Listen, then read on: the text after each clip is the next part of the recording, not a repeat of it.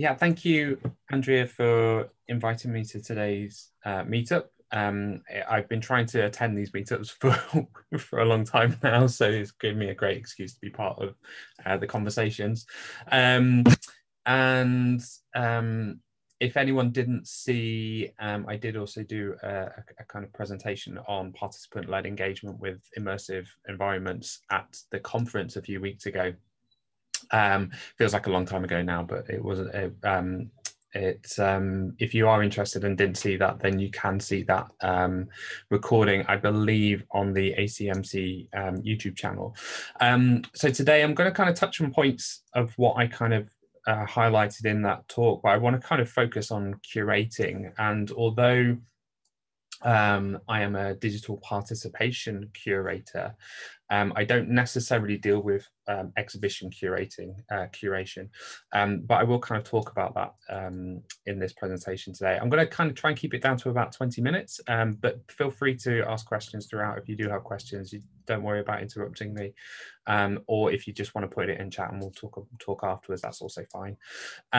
So as I said, I'm a digital participation curator at Quad in Derby. I'm also a freelance creative digital producer and consultant, and I primarily work with the participatory arts sector.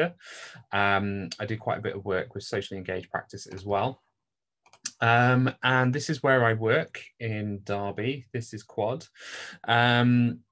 I like to include that because sometimes it's nice to see the locations of where people are talking from. I develop Quad's participatory and creative wellbeing programs, and that involves engaging participants in arts and culture through digital media. We are a centre for digital media, film and visual art. And we also house the International Photography Festival format, which launches in a couple of weeks, 2 weeks in fact, and we're completely online this year, and I'll talk about that more in a moment, but it's an online photography festival with completely immersive spaces, which is quite exciting. I lead the Digital Participatory Expedition with the East Midlands Participatory Arts Forum, which is where we explore what we mean by digital participation in arts and culture. And that expands into work with Artworks Alliance, which I'm also a digital champion for. I'm also alumni to the Extend Leadership Programme, which is run by Engage, a UK organisation, and I joined the Engage Council in 2019. And I'm passionate about leading authentic participation, which enables a participant-first approach to working with and within the medium of digital. And authentic is kind of something that is debatable within that. So today I'm going to talk about curating immersive environments, and the kind of areas I'm going to look at are, I'm going to give you some examples of different immersive spaces to consider, because when it comes to creating immersive environments, especially around VR, there are some hugely costly methods, but there are some other things to consider within that. I will touch upon participation and audience engagement. I'm going to kind of introduce you to some of the tools and software, and I'm kind of going to touch upon current and future skills as well, because I think there's some things that I can see. There's some notifications for chat popping up, but I can't actually see the chat. So if there are anything, don't worry about it. It's been me posting links to what you've mentioned and stuff like that. So I'm trying to keep people on the loop on what you're saying and trying to give them a bit more information. But yeah, sorry about that. No, that's fine. Just if there were questions, just shout out and I'll be able to answer them if I can. So what is an immersive environment? So this is a great kind of description that immersive environments are digitally mediated learning environments designed to engage users in an artificially created make-believe world. Immersive environments may take on board a broad range of forms, with affordances of varying degrees of sensory immersion, awareness of the user's physical self, or the presence of others. So if anyone's familiar with phenomenology, that's a kind of something that really kind of ties into that.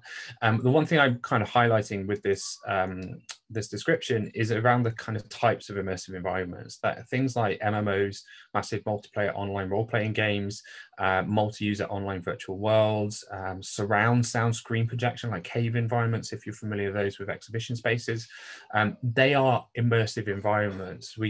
we sometimes need to detach the kind of thinking away from VR headsets, because immersive environments exist without them. But some examples of kind of different immersive environments, or accessing immersive environments. So you have virtual reality, so fully artificial environment, full immersion, to AR, augmented reality, which is about objects overlaid in the real world and enhanced, as well as mixed reality, where kind of one affects the other. And this is a really interesting example. I did, if anyone knows it, the No Center for Curatorial Studies, I did a program there a couple of years ago on exhibition design. And as part of the tasks, we were meant to kind of create a fictional exhibition. And I kind of looking at what I was interested in at the time, which is around VR. I wanted to make something that was tangible and physical. And I came across sort of Damocles and realized that it was, at the time of writing, it was 50 years from the creation of the first VR headset. So, you know, our kind of interest in immersiveness and immersive spaces kind of began in MIT now over 50 years ago. So, so I'm just going to shut this door.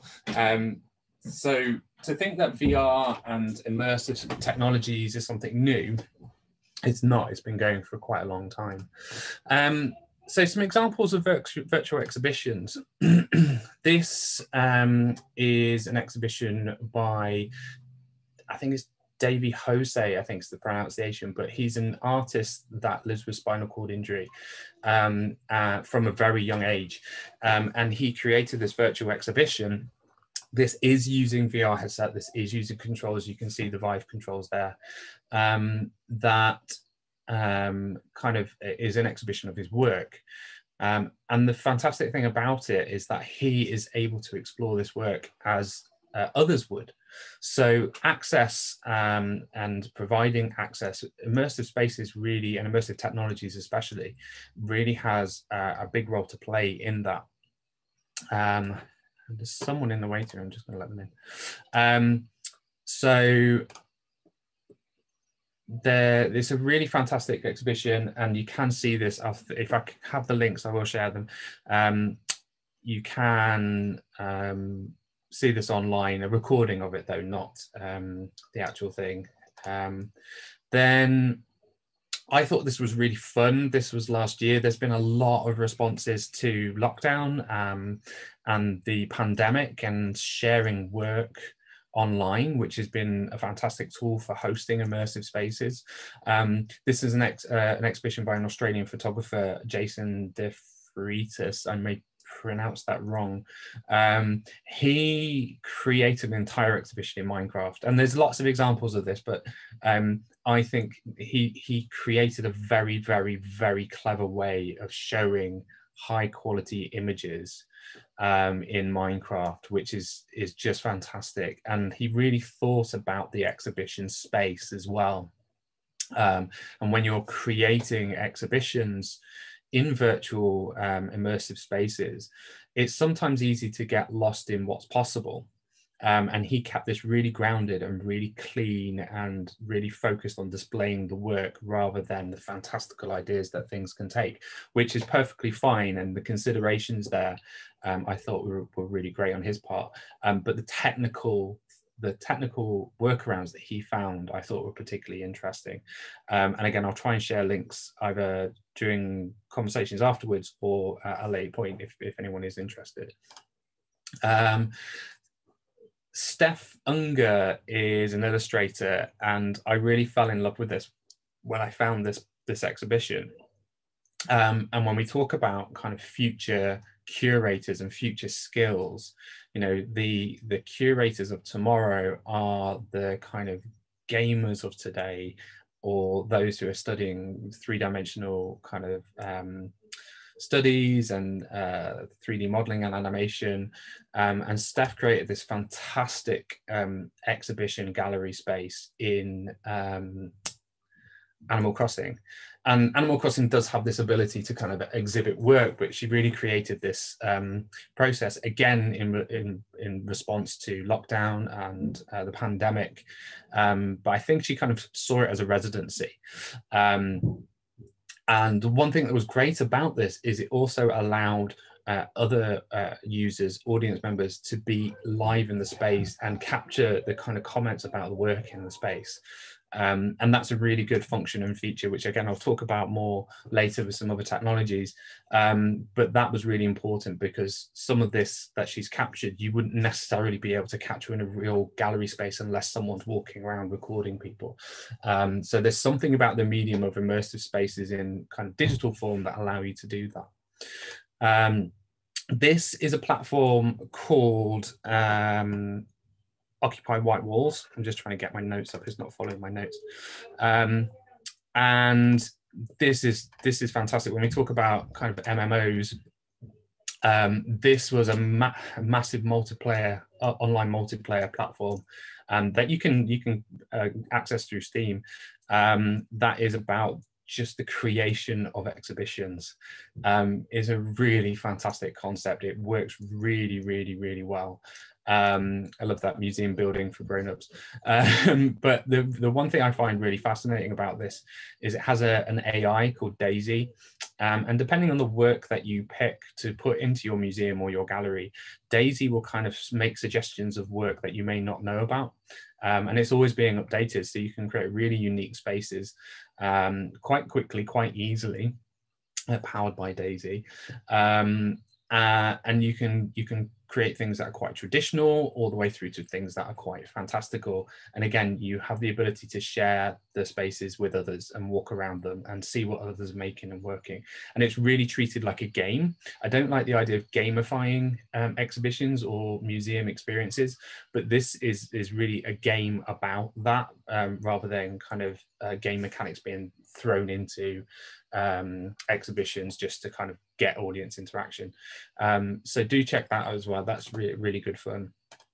And then kind of when we talk about curating immersive spaces and environments, I think it's sometimes easy to forget that there are works that exist that you then have to curate. So trying to curate something that's non-tangible, I think can be quite an interesting kind of creative process. So this exhibition is the Rapid Response Collecting exhibition at the V&A in London. And I really struggled with this exhibition. I completely understand the V&A's kind of ethos about sharing objects and design. But the thing I struggled with mostly with this is they showed the Oculus headset, that in fact the early development kit, the VR headset. And what I really struggled with was this is behind a glass cabinet. You can't touch it, you can't feel it, you can't put it on. And the really fantastic thing about the technology and the device itself is the immersiveness that it gives you once you're wearing it. So I absolutely get what the V&A are doing, but for me, it didn't allow me to fully experience the object. And it didn't take me to the digital world that it holds. This is an exhibition by Megan Broadmeadow, that was at FACT in Liverpool. It's called Why Can't We Do This in Real Life? And it's based on this, by the way, is one of what I think is the most brilliant examples of participant engaged creation of work. But it was a piece of work where that wasn't the focus. It was really, really fantastic to see the process behind this. But Megan worked with some young people, some older people as well, part of the communities that are part of FACT in Liverpool. And she created a piece of work that was around the idea of Red Dead Redemption 2, which is a video game, the things you can do in it. And there was a huge debate around a user, a gamer who streamed different things that you could do in the game that wasn't quite clear. It was just exploring the mechanics of the game. And he made this video of all the different ways you can kill a suffragette in the game. And it wasn't that he was trying to make a political statement. It was just exploring what you could do. And it was very divisive. And through exploring that video, exploring his methods with the different user groups, Megan created this really fantastic piece of 360 VR work. But it was really kind of the design of the how it was exhibited that I thought was really interesting as well. Especially around kind of the voting booths and the kind of iconography there with different kind of personalities involved in the game. This is an exhibition that was at Quad in 2014 by Gibson and Martelli, who were our digital fellows at the time. And this is 80 degrees north. In fact, the top left image is not part of that exhibition, just to be clear. That was another exhibition that we did slightly earlier called VO1. But the Gibson and Martelli exhibition of the other images in colour, it was a really fantastic display of adding layers of immersion into VR work. So you can see the pulley system down in the bottom left. That was actually part of this balloon experience, the image on the bottom right. And you were on a platform that wobbled when you were stood on it. You had this pulley system to kind of navigate through the experience, and you also had fans blowing cold air at you. So it really kind of drew that immersion in. And this work in the top right is a similar experience, but you saw it from a third-person perspective, where you had to wear 3D glasses to view kind of a wire mesh of the environment that you're floating around. This is another piece. This was an in-house project at Quad as well, called Glitch, the Search for the Lost MacGuffin. We wanted to create something that was a game. We wanted to make a not gamify an exhibition, but make an exhibition that was a game. And through this exhibition, you used AR markers and AR to find clues of where this lost MacGuffin is, which is a kind of object that doesn't really do anything. It just takes you through the story. It's not really important. And it was really well received, because the different stages, it took you through like a film set. We really played on the film aspect of what we are at Quad. But in terms of kind of participant engagement, one of the things that became really clear, and it became really clear kind of after launch, were some aspects of some audience members couldn't necessarily engage with it fully. And it's worth considering when you're looking at immersive technologies, is the different audience members that you're going to work with. So for example, we have a group of parents with under fives that we regularly work with at Quad, but they couldn't really engage with this exhibition, because if you're trying to look after a child or have a child in your arm and you're having to hold an iPad and look for things and touch things on the screen, it just didn't work. So it really was an important piece of learning for us about what not to do with immersive exhibitions, and how we can make things more accessible in future. And this was our kind of last major VR exhibition with another digital fellow, Rebecca Allen, who's been working with VR and digital for I think 30 odd years now. As well as a new commission with Zain Zelmi, an East European artist. And it was a really fantastic look at the ways you can display virtual reality work, and how audiences can navigate through different spaces and be part of the work themselves whilst in the immersive spaces as well. And another one by Megan Broadmeadow, again at Quad. This was Seek, Pray, Advance. As Megan would say, it was an elaborate exhibition that was host to one VR work, which it really was kind of part of a number of projects she was working with that came together within this exhibition. But you really had to take yourself through the exhibition itself just to get access to the work, to view that piece of work. But it was fantastic. It was really theatrical experience, and Megan is a performer herself, as well as a visual artist, so it really kind of lent really well to her practice.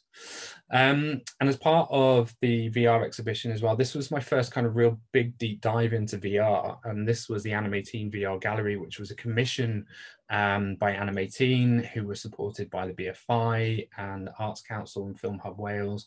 And they approached us to say, what exciting things do you want to do? And we were kind of like, we want to do something in virtual reality, because we want to have participant-led kind of work in virtual reality. And so this was a really great project. We worked with V21 Art Space to scan and build a VR version, a virtual version of our gallery space, which we still use. And it exhibited some animation work, which we would normally have to put on loads of different projectors and manage sound and things like that. And we found really great ways of working around that for virtual reality. But the two major things from this that I just want to point out is, one, we had participant made work in the exhibition itself, which actually was commented on by our Arts Council inspection, which was, it was fantastic to see that in that report. But also we really tried to look at how we give instructions to audience members who don't know how to use VR headsets when an invigilator might not be available. So I couldn't find the image of this panel here, but we really kind of tried to make the instructions as simple as possible. You put it on, you turn this, you press this, and that's it. And it worked really well. And it was actually adopted by our senior curator for future exhibitions. So that was really great. So tools and software, and I kind of put tools and software and current and future skills together because I think they're kind of intertwined. You see on the left here, SketchUp, a lot of curators and gallery technicians currently use SketchUp. And I think it's a really great place to start creating work and creating and mocking up gallery exhibitions. But I'm a real big fan of Blender, which is on the right hand side. I think you can do things, in my opinion, a lot simpler, but also with a lot better effect. So you can really see the texture of walls. If you want to have different colors and textures of walls, you can play with lighting. You can really adjust things a lot simpler, I think, even including kind of animation if that's needed, like if things move. Incidentally, I am doing a session on an introduction to Blender for curators and those who want to create virtual spaces in a couple of weeks before my International Photography Festival. So I'll share the link on the ACMC group when that's available. But Blender, I think, is where future skills lies, and especially kind of 3D packages like Blender and Maya. They offer a lot more than I think SketchUp does, although I think SketchUp is a really great place to start learning those skills. There's also this debate around game engines, and especially if you're working with virtual reality and augmented reality technologies, you'll come across the game engines, and 99% of the time you would either be looking at using either Unity or Unreal Engine. Both are used to create AAA high quality video games. Both are used for high quality architectural kind of displays, and both are used for virtual reality. Unity is probably more accessible and easier to use, but Unreal Engine really gives that high quality, high visual output, even to the point where the new engine, Unreal 5, is really pushing what's possible with photo quality imagery. So those are, I think, skills and areas to look at that are really important. If you are interested, I would certainly start with Unity, although Unreal is getting a bit better at kind of being a bit accessible. Also think about scans and 3D scans and 3D models. Photogrammetry and 3D scanning is becoming easier and easier. You can do it with your mobile phone device now. You don't need any extra kind of technologies. It used to be that you used to have to have a DSLR camera and a big rig and all these kind of things, but now we can just do them with mobile phones. And there's lots of places online that you can get access to 3D models if you do want to explore this. The link in 3D scans there by Oliver Larrick, I think they were done in like 2014, and there's some really fantastic high quality, highly complex 3D models that were done really early on in 3D scanning. But you know, museums and heritage organizations and galleries are still playing with this and still exploring it, and I think it's a really good skill to have, even if you're doing it on a really basic level. Learning how to scan an object and put it into a 3D space is not that complicated, but it can really make the difference on how you show something to an audience.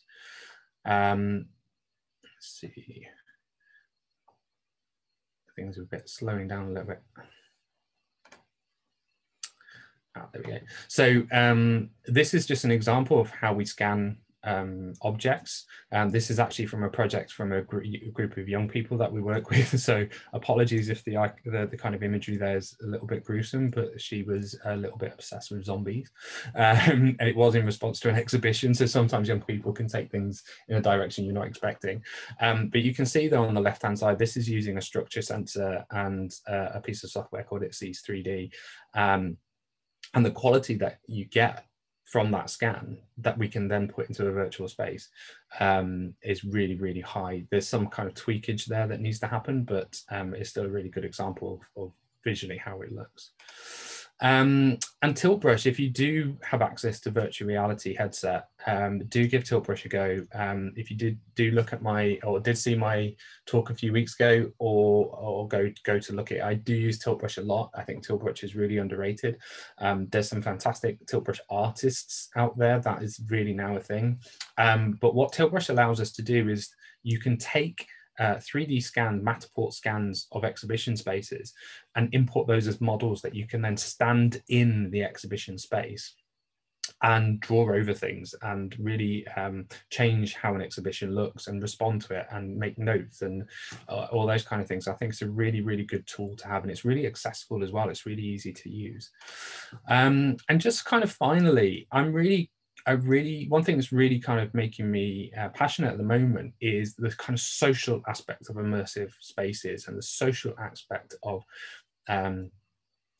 gallery spaces. You know, I remember going to exhibitions with friends and family and talking about the work, and things like Hubs by Mozilla, and the new platform New Art City, which is what we're running the Format International Photography Festival on. They allow audiences to be avatars. They allow to respond to the work.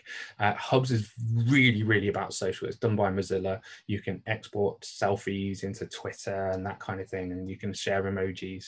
But New Art City is something that is artists created, again, in response to the pandemic, to show work. And it's a really fantastic space to really take concept of visual art and push the boundaries with it. And although it's not as social, what it does allow us to do is kind of look at co-curating and co-creating exhibition spaces with participants at the same time. So those are kind of two examples around kind of the social, more participant engaged areas of immersive spaces. And I can see, Andrea, you've just popped up on my screen, but that is my last slide. So I have finished there. So thank you very much.